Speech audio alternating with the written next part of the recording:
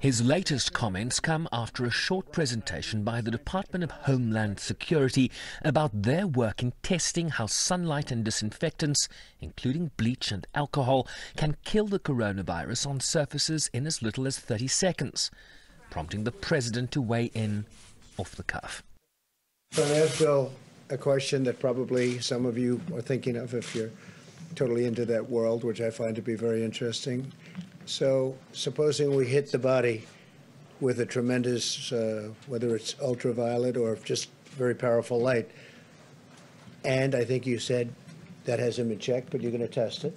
And then I said, supposing you brought the light inside the body, which you can do either through the skin or in some other way. And I think you said you're going to test that too. Sounds interesting. Right, and then I see the disinfectant where it knocks it out in a minute. 1 minute, and is there a way we can do something like that by injection inside or almost a cleaning? Because you see it gets on the lungs and it does a tremendous number of the lungs, so it'd be interesting to check that. So that you're going to have to use medical doctors with, but it sounds interesting to me. So we'll see. But the whole concept of the light, the way it kills it in 1 minute, that's pretty powerful. President Trump is known to tout unproven therapies for coronavirus, including his public promotion of the malaria drug hydroxychloroquine, among others, in which studies have yet to make definitive peer-reviewed medical conclusions about its efficacy.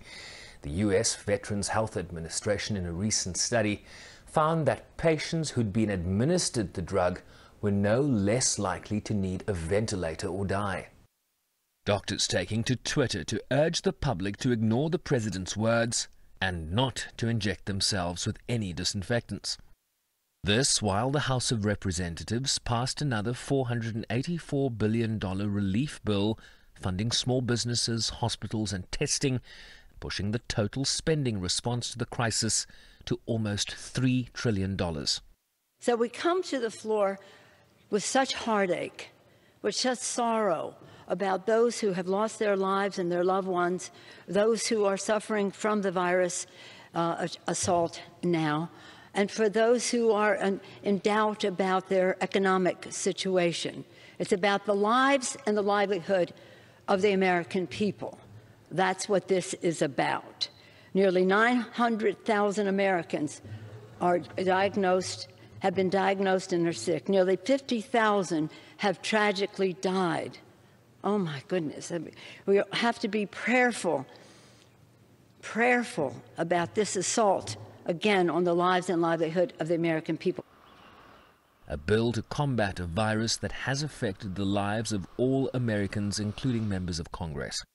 I not only rise in support of this legislation, the Enhancement Act, I also would like to rise in support of what we're doing for the Healthcare Enhancement Act in this bill. And I'm going to take a moment to dedicate this legislation to my dear sister who is dying in a hospital in St. Louis, Missouri right now, infected by the coronavirus. The House voted 388 to 5 to approve the measure, which received unanimous support in the Senate. The president is now expected to sign the bill into law. Sherman Riceby's SABC News, New York.